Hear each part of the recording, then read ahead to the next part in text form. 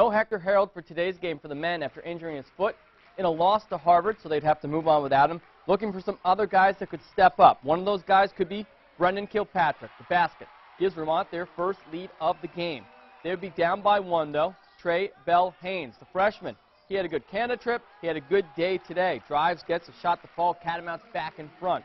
The Hawks would keep the leads coming back their way. The 3-ball from Marcus Burton. He knocked down a game-high 22 points. Dre Wills can hit threes as well, though. Puts the Cats up 14-13 early on. Still 6 minutes to play in the first half.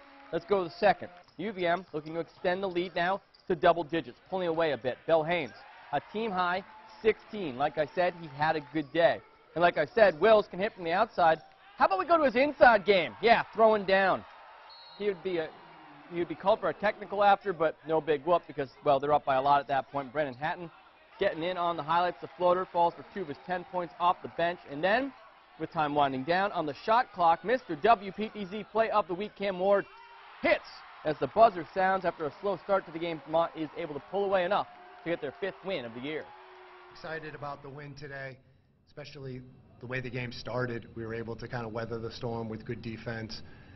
A lot of, some different guys really were key tonight. The good part about it was the defense was there for most of the game, and we're more concerned about the defense than we are the offense. And as long as the defense is there, we're good. Next up for the Catamounts, a home game with Yale on Thursday.